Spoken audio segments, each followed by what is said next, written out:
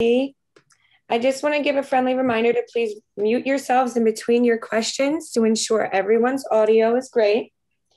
We're going to go ahead and start off with Jennifer from Cherish 365. You may go ahead.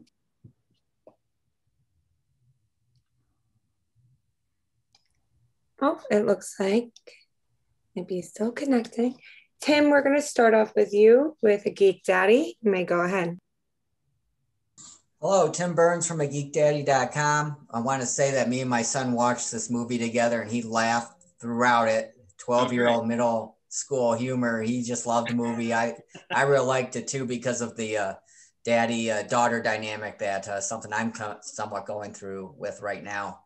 My question is, in the very beginning of the movie, there's a scene with the son going through a phone book, which is something that I had to explain to my son what a phone book was.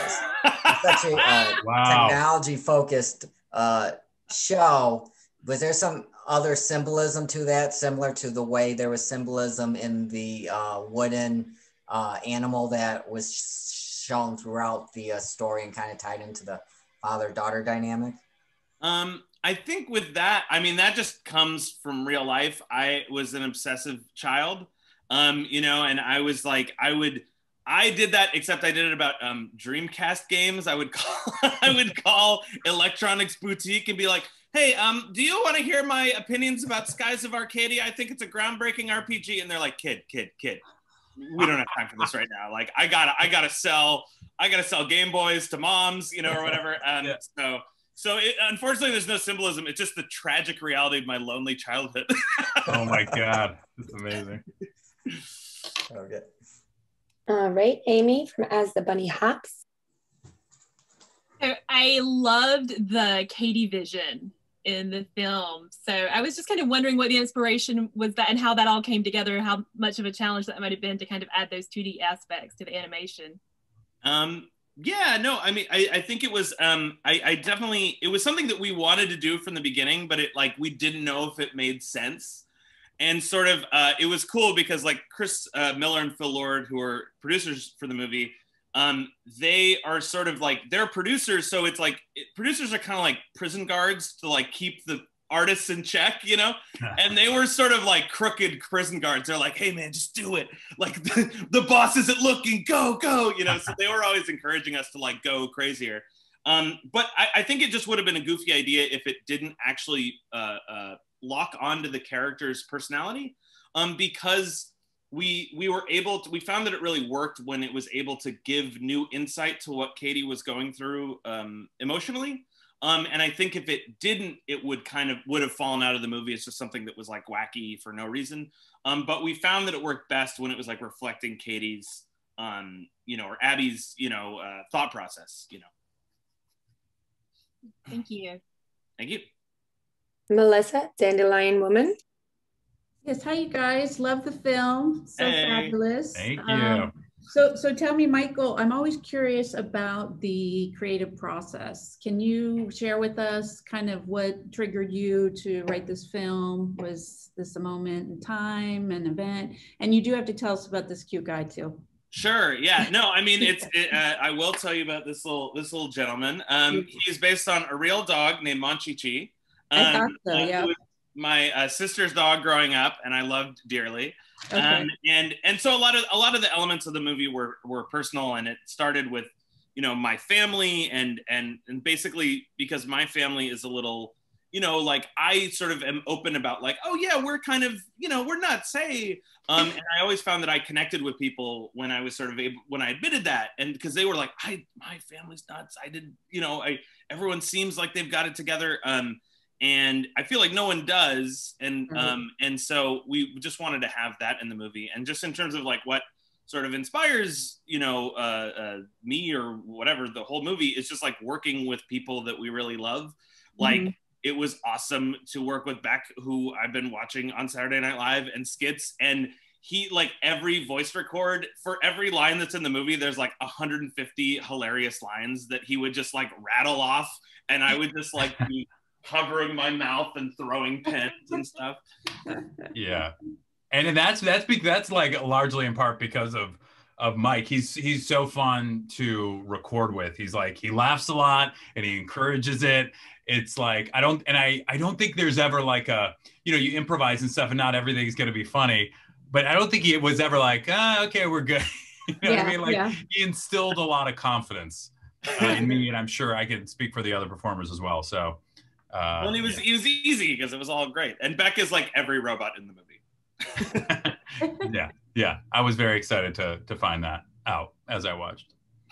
Well, thank you. I appreciate it. Fabulous film, you guys. Thank you. Jennifer from Cherish 365, you may go ahead. Thank you. Yes. Hi, I'm Jennifer Bourget. So I have a question, Michael, really mostly for you. My kids, it's so funny. We were watching this movie, and at the end of a movie, we like to talk about, what did you think about it? What did you take away? What, not like make it too serious or too heavy, but they're like, I don't want to say a little stressed about robots now, but they're kind of like, okay, the message is don't trust robots, Yeah. But what are you hoping that people and families really take away from this film? It's very corny. My answer for this is the most corny answer you can find, but it's true. The movie's very sincere. Like we're very sincere on the movie. But it's just that, basically it's hard to be a member of a family because it's sort of like, it's so easy to fight with your siblings or your parents or whatever, or like, oh, I'm not going to apologize, it's their fault, and it's hard to be magnanimous and say, you know what, I'm sorry, Dad, or, if your mom calls, to like take the time and answer the phone, and it's like, to me, really, if we can heal the nation, then I'd be happy. No, but if we could bring families together, that would be sort of like my ultimate, hope for the movie. And then with the side of, it's sort of like, it's all a joke, the robots, but there is a part of it where I'm like, hey kids, this is don't tell anyone, but they are coming. No, I don't really think they're coming, but I do think that even though technology is great and it's allowing us to talk, and I could talk to my parents during the pandemic, but there are also, legitimate, it's sucking our attention, and tech companies are not always have our best interests at heart. So, so I do think that those are sort of the main messages, I guess. I love that. And Kristen from Gen Y Mama. Hi, thank you. So my question, I'll say it to both Michael and Beck. So in the movie, we see Rick, who would really rather just live off the grid, take all the electronics away. And then Katie, who's always kind of viewing the world behind her screen. Where on the spectrum do you fall? Do you want to be totally off the grid, or do you need your phone in hand, constantly scrolling, constantly checking notifications? For me, I'm somewhere in the middle. I grew up with my mom, like I went to her outdoorsy camp growing up, and like we'd go to Colorado, go on road trips from Chicago to Colorado every summer, and we'd go there in the winter too for skiing and camping and hiking and stuff. So I love that. But there's so much creativity online, and like I came up through a sketch comedy group that got our start on YouTube at a time when that's kind of in the past now, but then people were like, what is this? And now I feel the same way about TikTok and Instagram, and it's a lot. So I don't know. I think I'm still looking for like balance in my life about like how to make it work for me, because it's a little overwhelming. So yeah, and I think the movie's really about is finding that balance. So I really relate to that. I'm definitely in the middle. Yeah, and I'm sort of I actually have been doing this thing recently with my wife where at night we're like, well, let's like lock up our phones for 4 hours and talk. And we found that like within 8 minutes we were having like the deepest, most intimate connection we've had in years, because it was like there's a lot of silence here. What's your childhood like? Jesus, So, but it, out of that like mild discomfort of like, whoa, what are we going to talk about? We were like, oh, it was crazy how much better the conversation was just not having our phones in the same room. That's incredible. That's awesome. Yeah. Thank you. Thank you. Amanda, Guide for Moms. Hi guys, I love this. Hi. I loved it so much, especially the weird, the embracing weirdness, because when someone calls me weird, I take it as a compliment. But Yeah. my question is for Michael. As I was watching this, the character Aaron, I kept questioning, he seemed, I thought maybe autistic or somewhere on the spectrum. And I wondered, when you wrote it and, approached your character, did you have that in mind in any way? It was definitely nothing that I mean, it's just observed from life, and that's what I was like as a kid. So maybe, I don't know if I am, but I do think that, sort of like, I do think that one thing we were trying to do is sort of like reflect real people and real families, however we could, so if someone takes that, great.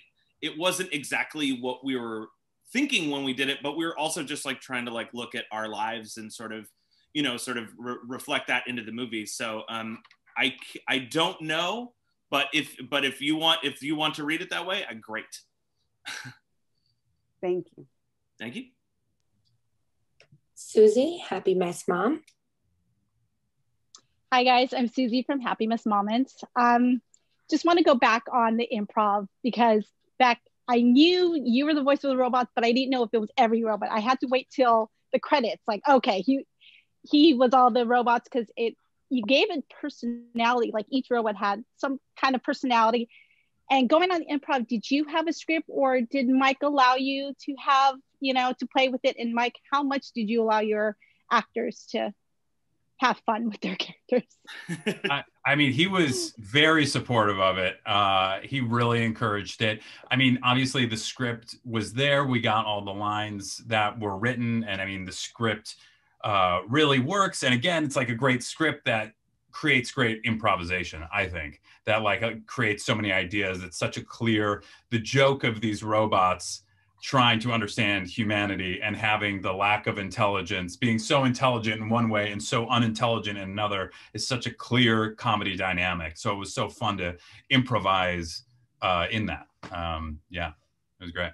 Yeah, from his very first audition, he would just like, because we had like a couple sides, where it's like, oh, try saying this. Here's a couple lines that the robots might say. And it was so fun to see him just like run with it. Where it's like after the end of the line, he did like 8 other lines because it was like he was really picking up on, oh, this is what's funny about that character. And that's sort of how we structured the movie, where it was like, sure, we have lines, but like it was always like best idea wins, and Beck was often had the best idea. So we just put it in the movie, and it was great because it was like a one line that we didn't have to write. I was like, hey, there's a free joke. I love it. I didn't have to do anything. Oh my God. Yeah. It's the highest compliment. Highest. Tessa, Mama's Geeky. Hi guys, Tessa with mamasgeeky.com. My whole family absolutely loves this movie. We watched it a few times. It's so funny. But Mike, I want to know, so you wrote, directed, and you're a voice. I mean, was the plan always going to be that you were going to voice Aaron, or did that come about during casting? No, it's actually something I'm like sort of ashamed of. I think that basically we had people come in and we had hilarious 10 out of 10 actors and comedians and sort of all along the spectrum come in for that character, and some of them, all of them are like far more talented than I am. But there was some strange energy that was in because I sort of started out by doing the scratch voices, for basically before we get real actors to come in, it's like you just quickly say the lines just so you could see if the scene is working or not. So I would be most of the male characters just because I was always around, and just there was something about the energy of the Aaron lines that when it was someone else, even if that person was really great, it was like, this doesn't work as well for some reason. And so we just used me. So it didn't even feel like a job. It was like already there mostly. It was like, oh, just leave those lines in. But it's much better to have someone bring something new to it because the things I'm bringing to it are already there. And that's why it's cool working with Beck or Abby or Maya or Danny McBride or all these people were like lighting up the room with this like hilarious lines and adding their own perspective to it and stuff. Whereas, you know, me, it was just like, I knew the perspective. There were no surprises. But it is the thing that worked the best, unfortunately, for the world. Well, it's a hilarious cast and a hilarious movie. So thank you. Thank you. It's true. The cast. Emmy with the Mama Diaries.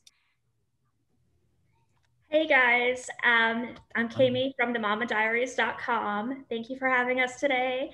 My question, Mike, you, I know that the movie's based on your family, and it was like Aaron is kind of like you, and Linda is your mom. Who's Katie? Katie's probably like a little bit of a combination of me also, as well as my sister.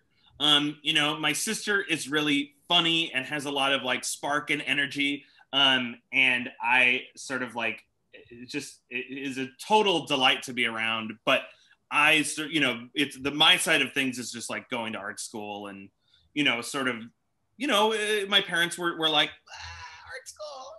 You know, because it's like, you know, it's a big risk, and like, spoiler alert, I'm not that good at drawing, but I know I have a lot of friends that are.